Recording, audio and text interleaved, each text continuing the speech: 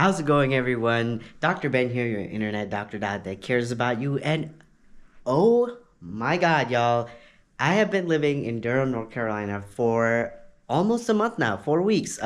In 2 days, it's gonna be 4 weeks. But another huge news is that tomorrow is my orientation day for the start of residency. I just got the email this morning that I'm cleared for orientation, and yeah, things are moving fast. Things are moving really quickly. The past couple of weeks have been literally so busy and so intense. I wanted to vlog one of these weeks, but I couldn't do it. It was just so much going on. I also my body has been going through so much pain. Y'all have no idea. But my apartment, as I've said before, the last vlog y'all got to see all my boxes in my apartment, but my apartment is finally coming together. It is absolutely beautiful. Yes, you are getting an apartment tour in this vlog, but yeah, let me just update y'all on what's been happening. Oh my god. All right.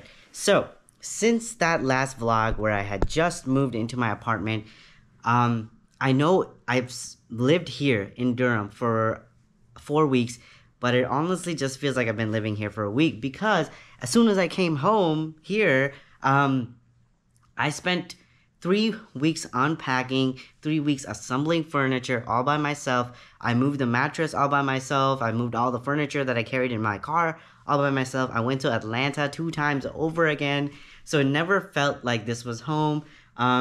Actually, I feel like Jean-Luc made this place his own before I did, because one of the first furniture assembly that I did was actually making his thing so he feels comfortable here, because I know that he was a little bit scared when we first moved in here. But I also made the wild decision to, after driving to and from Atlanta 3 times, to also drive to DC and go spend DC Pride with my friend, which I got to see my favorite idol of all time.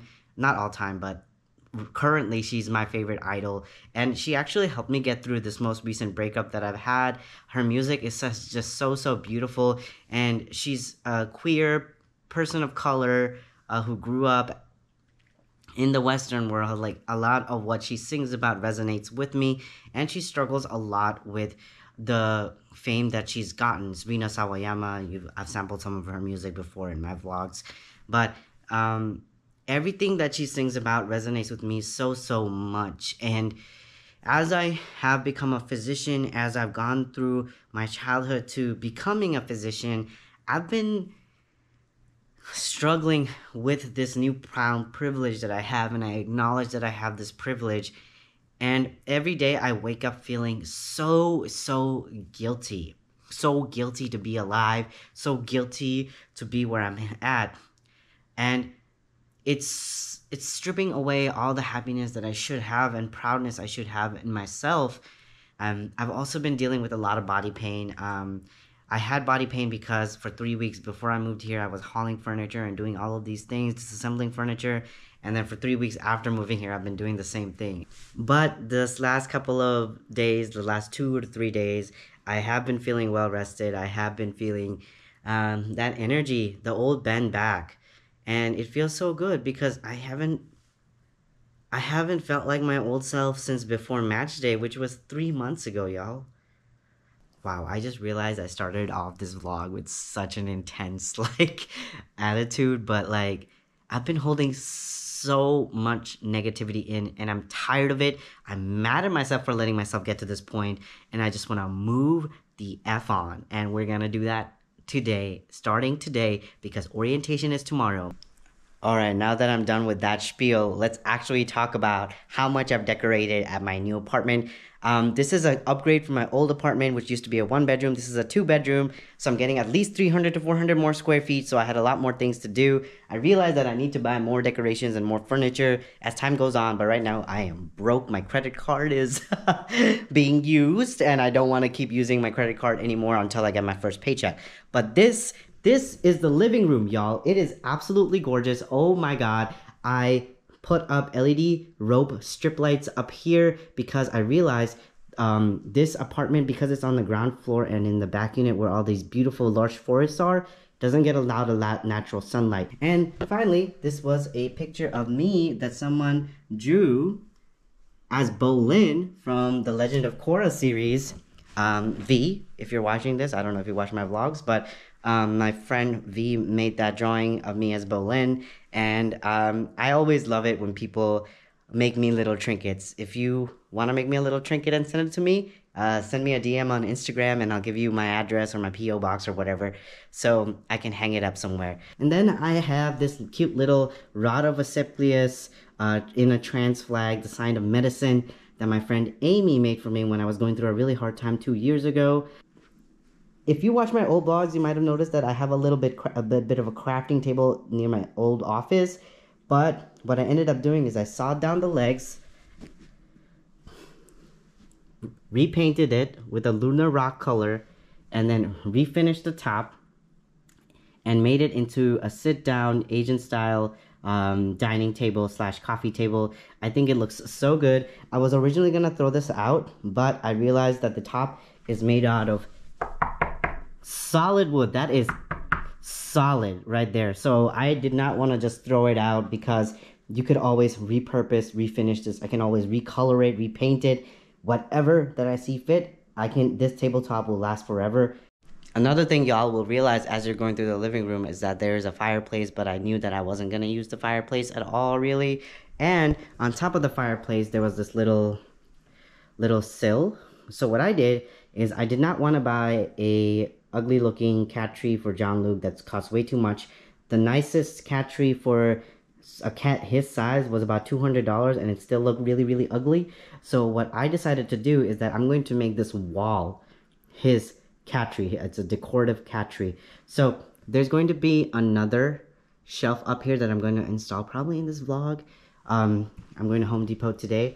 But what I did is I got these these pastable scratch pads and put them all over the sill. So this is an extended scratch pad for Jean-Luc.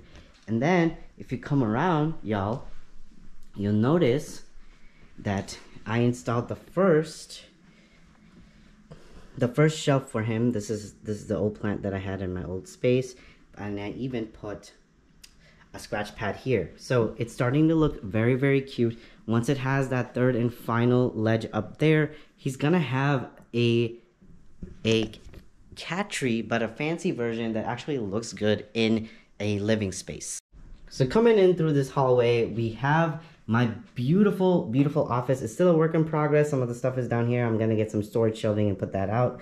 But I got this huge bookshelf. It's taller than me. I can't even reach the top, y'all. Oh my god, and it was like 100 pounds, so I had to lift this up after I assembled it and then anchor it to the wall. But with this bookshelf, I knew I wanted it to have some good lighting for it, so I got this C-shaped lamp, and I got this dimmable lamp here to kind of just illuminate the bookshelf to make it look good on my YouTube videos. Cause y'all, whenever you see my instructional videos, y'all see me through this angle. That's your eyes right there, and you see me from up here. And because I've been shouting out all the things friends have made me and I've put up, this was made by my friend Sloan. This is the most recent gift I've gotten, handmade gift from a community member / friend. And Sloan made this to celebrate my Duke psychiatry match. And then going down this hallway, I'll turn up the light. You'll see two of my little bowls that I had gotten previously, is my bedroom. And yes, it is a bit dark in here because it doesn't get a lot of natural light, but you'll see we have some of the same old decorations that I had at my old place, like the rug, the bed. But you'll notice up here, because it doesn't get a lot of natural light, I installed a skylight that can be remotely activated with my phone. So we'll just unlock my phone right now. And look at that. This artificial skylight just brightens up my room, makes it look so good, and just illuminates all the little decorations and installments that I've made on it. So some new additions that I've added to my bedroom space is, one, I made this shelf to hold my jewelry box and my mini fragrances. There's two pictures of me here, but isn't it so cute? It's the same lunar rock color that I spray painted. I spray painted the shelf. And then the other new big addition is this beautiful, beautiful hanging shelf. Oh my god. This was a pain to assemble by one person, but I managed to do it. But it holds a rack of clothes, but also shelving for decorations and my collection of fragrances. So 2 days ago, I got a new shipment from Figs. If y'all don't know what Figs are, if you're not in the medical field, they are the premier stylish and very, very expensive scrub brand out there.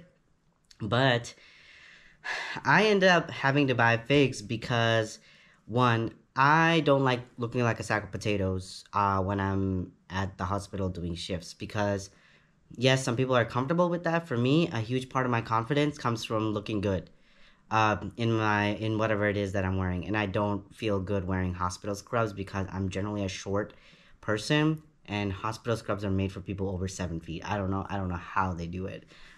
So yes, it is a bit of my own vanity, but if I go into work with confidence, I am in a better mood. I am able to go through my shifts better. Figs are also very, very, very, very comfortable, like exceptionally comfortable. So I ended up buying 4 pairs of Fig scrubs because my old scrubs got kind of old and tattered because I had them for 4+ years, and you literally wear them every single day. So I have my old maroon scrubs that are still in really, really good condition. Also, they last for a very long time. My other scrub brands, they kind of deteriorated in like a year or two. So my old maroon scrubs that I've had for 3+ years still look in top shape. So I decided to just splurge and get myself some new colors from Figs. So we're gonna do a little bit of a try-on haul, but I'll also show you all the colors that I got. Anyways, now that that disclaimer is out of the way, regardless, a bunch of people are gonna be ostracizing me and roasting me about buying Figs. Let's go ahead and open this up. I mean, I can't ever satisfy anyone at this point. Oh my god, I hate their marketing slogans. I really do. This is such a cringe brand. I wish there were other brands that I felt comfortable in. But look what it says. It says, put these on, be awesome. Cringe. Alright, so these are the colors that I got. The first one is navy, I think. Is it? Yeah, Leon is their navy color. So classic navy. It goes with, you know, blacks and stuff, so no issues there. Then the next color I got is moss. It's like sage green, not forest green, bright forest green, but a muted sage green color. The next color is called charcoal, and it's what you assume. It's just charcoal. The only fun color I think I got this time was the sage green. I needed to get some classic colors. And lastly, I got traditional black.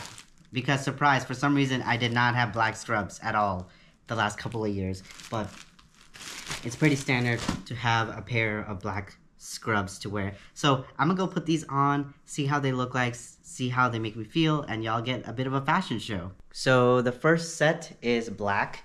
I mean, nothing too crazy. It's a pretty standard color. I'll show you all the full view. But y'all can tell on how confident and good Fig scrubs make me feel. Like, it is perfect for my body. It eases into a tucked in look. I always fold up the sleeve just by a little bit, by the cuff. But when I walk around in the hospital looking like this, I'm like, I feel like Dr. Ben Haseen.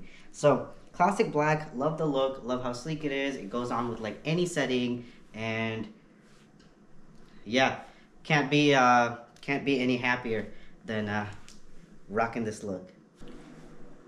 So up next we have the charcoal gray. The one, even though it's a basic color, as like a charcoal, the one cute thing that I do like about it is that this little tie right here, it's like in a cerulean blue color. So it adds I don't know if y'all can notice it in the camera, but it adds a nice little touch to the charcoal gray look. One thing that I did notice with this pair of bottoms is that they're a bit loose even though the size is small, and they kind of feel looser, like more baggy. So quality control issue, but otherwise, I don't know. I like the look. It's pretty standard. Next up is classic navy green. Y'all know the two classic colors for men are usually black and navy. If you're spicy, you have charcoal as your third classic color. But black usually tells me you're a basic guy. You like basic clothes. You don't like to go against the grain. But navy tells me that, you have to stick to corporate casuals, corporate colors, but you got a little bit of spice in you. So I do love the navy look, and I love how I look in this navy. I might get more navy pairs, to be honest with you all. So these navy bottoms feel a lot more like the first pair that I wore, the black ones. They're a lot more tighter and they're less baggy. I mean, you can tell they give a little bit of flex, but not as much. So there's definitely a quality control issue with the charcoal ones. I'm not too mad about it. It doesn't fit like terribly. It just doesn't feel as fitted and tailored as the black and navy ones. But the next one is the only fun color I got, which is the sage green. I'm very excited to put it on. Hopefully it doesn't have that quality control issue. And it's the only fun color I got, and I wish I could get more fun colors, but I wanted to get the pink mauve one, but it was sold out. So hoping when I get more money, by being a doctor now, I can buy more fun colors as I go. But I needed some standard colors to get started for residency. And lastly, what you've all been waiting for, this is the moss green color. I absolutely love it. I love that it's a muted green instead of those ugly standard forest green color for general scrubs. They don't really look good on brown skin, but this muted pastel-y green color is excellent. It feels elegant. It makes me look elegant. It complements my skin tone. And also, I really love these neon green accents they've put in to this look. But here it is. Gonna be walking around the hospital in style, baby. Also, these fake scrubs,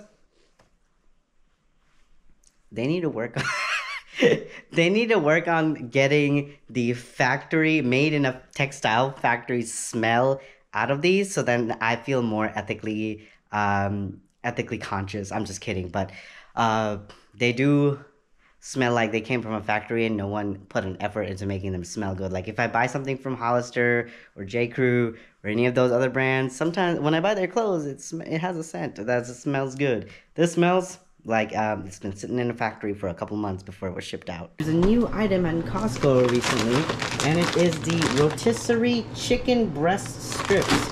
So I might get the munchies in a couple minutes and air fry these rotisserie chicken strips, and I have some delicious mustard and hot sauce to eat them with. So y'all might get a very first Ben Haseen reaction to these rotisserie chicken strips. Alright y'all, late night snack time. We are going to try out these rotisserie chicken strips. Jean-Luc is already interested. He's like, what are you doing, Dad? But see what I mean? But they look kind of extra crispy. They're kind of they're kind of hard. Oh my god. Okay, alright. We'll see how it fares. But I have two sauces here right now. I got Dijon mustard that I used on a recipe last week, so I still have some of that. And I got this Tabasco jalapeno sauce. So let's just try the Costco rotisserie chicken by itself, and then we'll try it with some other sauces, okay? All right. Oh, hot.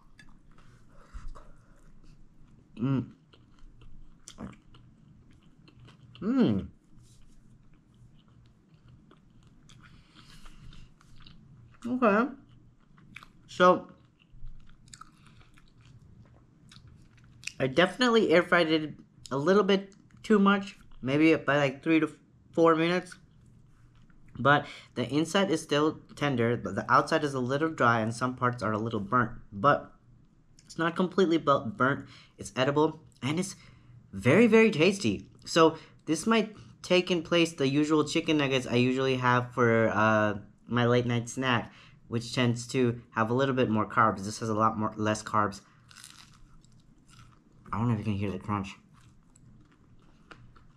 Chicken nuggets, very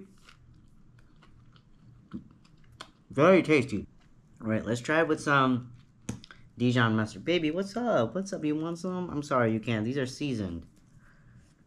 I already gave him an SNACK earlier today, and it was pureed chicken. Dijon mustard. You want to smell it? Sometimes I let him smell human food. Oh, his ears perked up after he heard that word, the FOOD word. But I let him smell it. So I've done it ever since he was a kid, like an infant kitten, so that he doesn't acquire a taste for human things.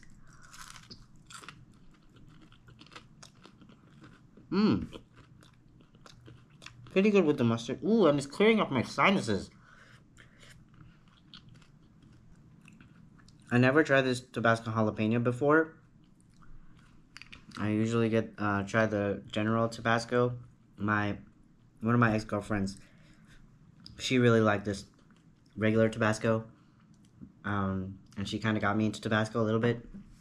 So I wanted to try out this jalapeno version, the green pepper.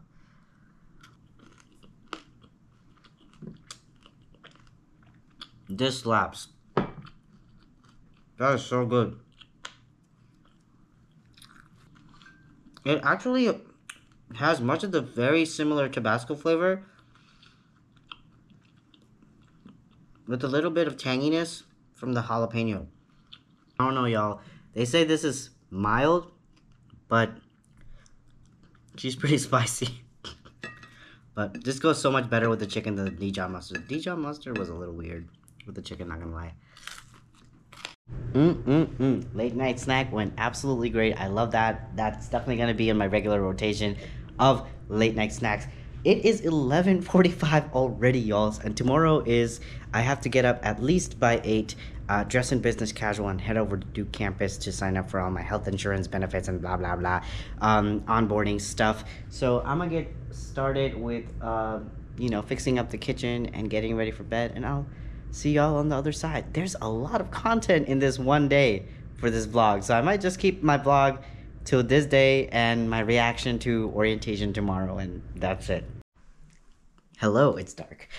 Good morning, everyone. I just came back from orientation and also managed to do a Home Depot and Walmart run while after orientation because it only lasted an hour. I was pretty efficient. I didn't have to go and get my N95 fit test or whatever because I have a beard. So I just sign up for something called a papper. I always get a fail because there's no way I'm ever shaving this beard. But I did get some stuff from orientation that I want to share with y'all. And then that'll be it for the vlog. So the first cool thing I got is this little baggie full of stuff that I need for my time in not medical school, oh my god, residency as a practicing physician. But today I got my badge.